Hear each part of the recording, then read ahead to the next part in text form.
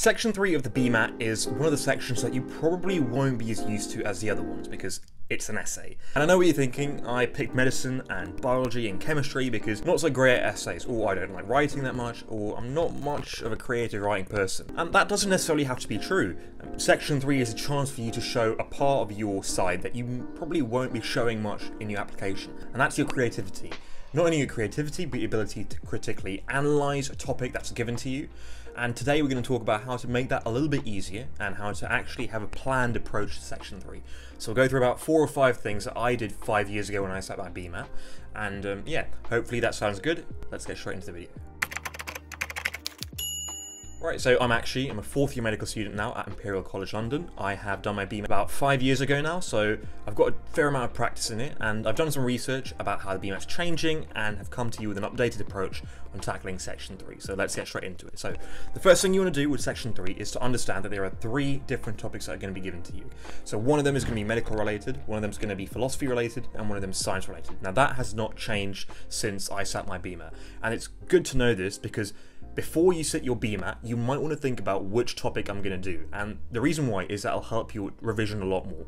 So if you want to write a more medical essay, pick the medical question, which should become obvious to you. Now this might center around things like ethics of surgery or ethics of blood transfusions in Jehovah's Witnesses, like the NHS in the modern day. Now your science related topics are far more non-clinical. So these are things like lab-based testing on animals, things like robotic surgery, things like using AI in hospitals. They're more scientific and far more technical. So if you want to do that, you can. And the philosophical ones are going to be far more outdated. So they're going to be things like old philosophers like René Descartes has been used several times in previous exams, things like Aristotle, or people like William Osler, who one of the first people to talk about medicine in a philosophical sense. So it's really up to you, but try and pick one category that you're more likely to do, because then you can revise things like quotations, read up a little bit more about the topics, and that way you're more honed into one particular style.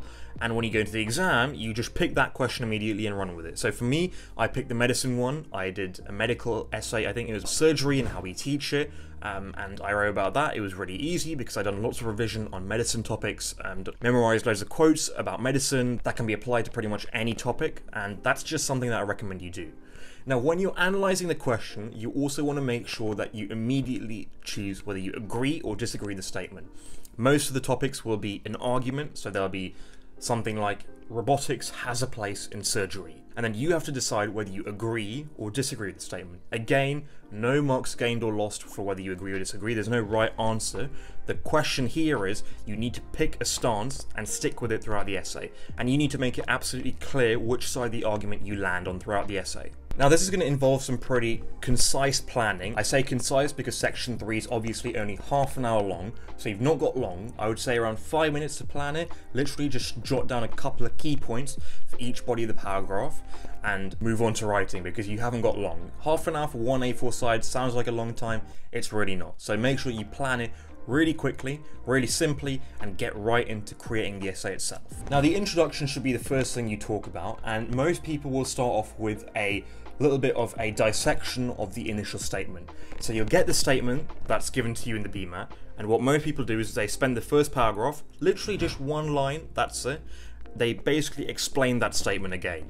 And what that does is it sets up your essay for a nice opening. It basically relays to the examiner that you understand exactly what the statement means, and it's just an easy way to start your essay. You don't have to think about a hook or a catchy phrase. If you've got a quotation or something quite catchy that you want to start the essay off with, you can. But like me, I just chose to start off by re-explaining the statement, dissecting it, basically telling the examiner what the statement was and what it meant by that. I would do that in literally one line and then get on with the rest of my essay. Now moving on, you want to initially make sure that you've planned out you've got 3 paragraphs at least. First one, which is your introduction, second, which is your body, and third, which is the conclusion / the opposite argument.